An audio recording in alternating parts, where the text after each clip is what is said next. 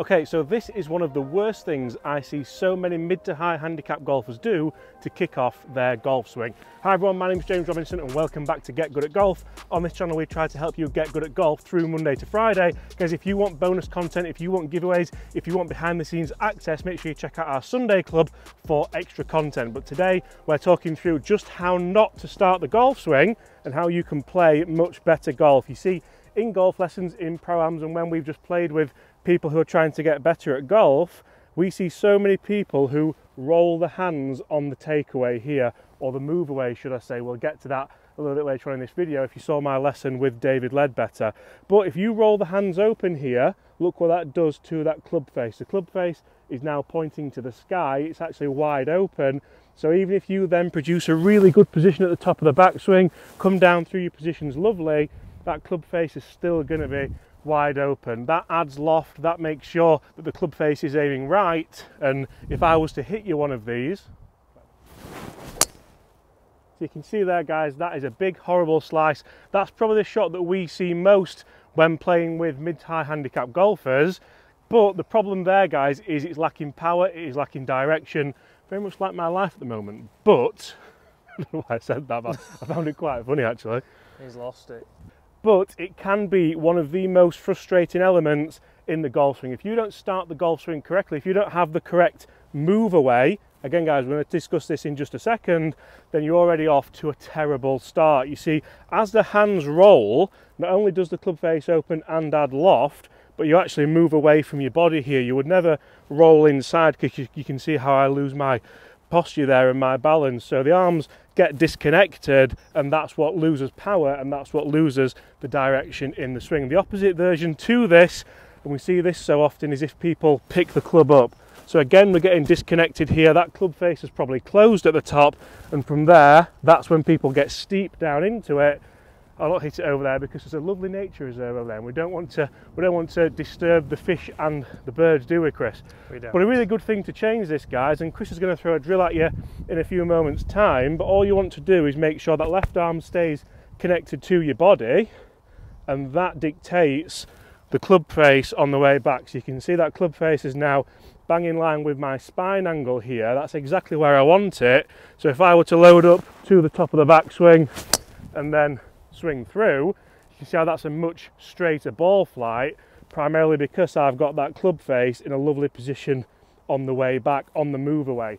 Guys, I had a lesson with one of the best coaches in the world a few weeks ago. If you've seen it on my main channel, then this may not be new to you, but if not, I'm just going to throw a few things in about exactly what he said about the perfect move away in the golf swing. But your tendency would be to sort of do this, where this sort of rolls pretty early, right? Yeah. So we can see that, to me, the common denominator really with virtually all the top players is where the hands appear to move in and the club head stays out. So you can look at, if you look at this line here, this yellow line, okay? Yeah. We call this a straightaway because this actually needs to look straight away at this point. Imagine you're in a clock face, so this is 6 o'clock here. Yeah. 9 o'clock there, obviously if you're left, it'd be 3 o'clock. Yeah. But so we're trying to get to 9 o'clock. That's the whole thing. Where this is now parallel to the alignment step. You see, so that to a lot of people who sort of tend to roll it like you do, they say, well, the club face feels way outside. Yeah, it does. Yeah, and it feels closed. Yeah. You see, but in actual fact, if you look at square to the arc, isn't it? Yeah, it's square to the arc, and look. In actual fact, it has gone inside the line, but it hasn't gone rapidly inside the line, right? So we can see it's, there we go. And literally the takeaway is a very short movement, literally where the top of the club moves maximum about a foot, and the head moves about 3 feet. Obviously, it varies depending if you've got a driving hand, it's going to be a little bit more, but literally, you know, say a foot, head maybe 3 feet, and the butt of the club is actually moving slightly inwards there. So it's like a little circle inside a big circle. There's a little circle where the hands follow, a big circle where the club head follows, and the little circle always stays inside the big circle. What happens, and especially you see with a lot of club golfers, they whip that thing in behind them. They take the club back. And so that's why I'm not a big fan of the word takeaway, but people use it so often. Yeah. You know, it's actually you're moving away, because you're actually trying to move it away with your core. Yeah, okay? yeah, it's like, you know, think of your belly button moving the club away. Yeah. And as long as you keep your left arm connected to your chest, that's all the technique you want.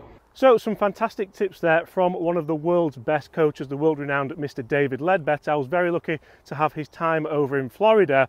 And one of the big keys for me that I took from that, and which can really help you guys with the move away in the golf swing, is we used to get told to have the toe of the club pointing up to the sky. So I remember when I was teaching junior classes, I got taught to teach to make sure that if there was a glass table there, the toe of the club would smash that glass table.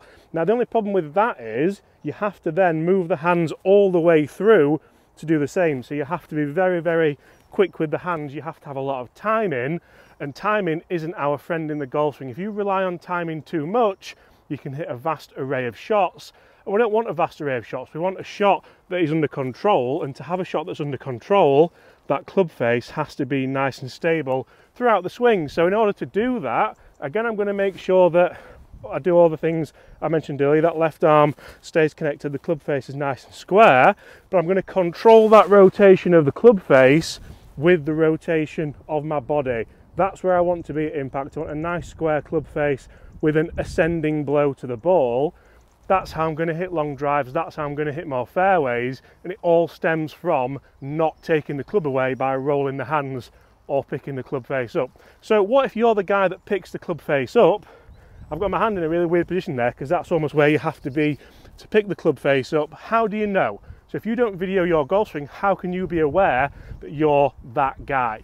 So you can basically tell by the ball flight, and I'm not gonna lie, you can probably tell by some big horrible scuffs on top of your driver. Luckily enough, we've not done that yet on this driver. I'm not going to do it in this video either, but I'll show you a little bit of an explanation. So if you're that guy and you pick the club up really steep here, generally your bad shot's going to be steep in and down. And you can even see there, I've done it at low speed not to damage the driver, but you can see the strike location just on the crown of that club. That's definitely, well, first of all, it's not what you want aesthetically, but it's not going to get the desired spin rate, it's not going to get the desired ball speed, and it's certainly not going to hit the fairway. We might have lost that one already. It's a good lob shot. It's not a bad lob shot, you're right. If you want to get a lob shot, you do want to get a little bit steeper, but that's for another day. Guys, let me show you a drill. In fact, let the drill master show you a drill. Are you still going by that? Oh, am I? He's going to show you a drill now on how you can improve your takeaway to hit much better golf shots. So guys, when we talk about drills for this movement, we want to go to a shorter iron. So we don't want to be doing drills with your driver straight away. We want to get a basic understanding with something that's a little bit easier to hit. I'm going to go with an 8-iron for this example. You could go down to pitching wedge, you could start with a wedge, any kind of wedge, just to get you getting a contact, and it's a lot easier because the club even is not travelling as fast. So what we want to do for that takeaway or move away, as Mr. Ledbetter says, is we want to think about what is moving together. So we want your arms and chest to be working together. We don't want to get that first movement coming from rolling. We also don't want it coming from the arms picking the club up. We want those two to be working together. So if you bring the club and put it into your belly button, and then from here, the first movement we want to see is that I turn my chest, my arms go with that, and you'll see that the club face is now matching with my spine angle. So instantly there it is in the correct position.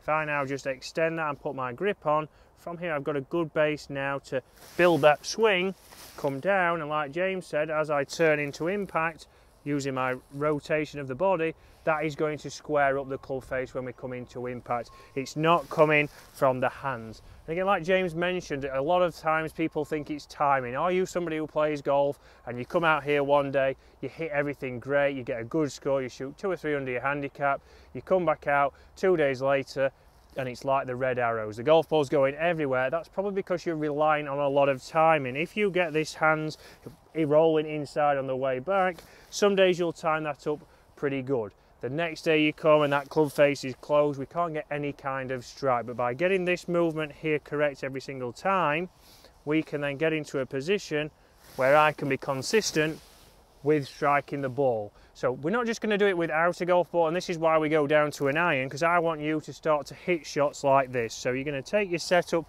as norm. We're then going to go, right, I feel comfortable there, I'm the right distance from the ball, into the belly button, rotate, extend that there, and then from here I want you to think, right, I've got my takeaway correct, let me just turn to the top and hit that shot.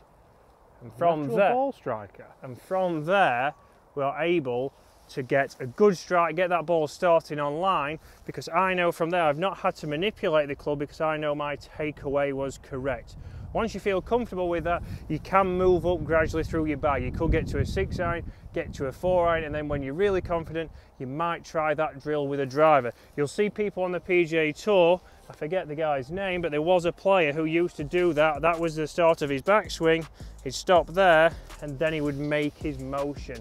And that was just simply because his takeaway was costing him shots by getting a little bit too far inside, and it was costing him a lot of money, and in your case, costing you to get your handicap down. So guys, hopefully that helps you out. Hopefully that's a good drill for you to do on the driving range, on the golf course, to help you get good at golf.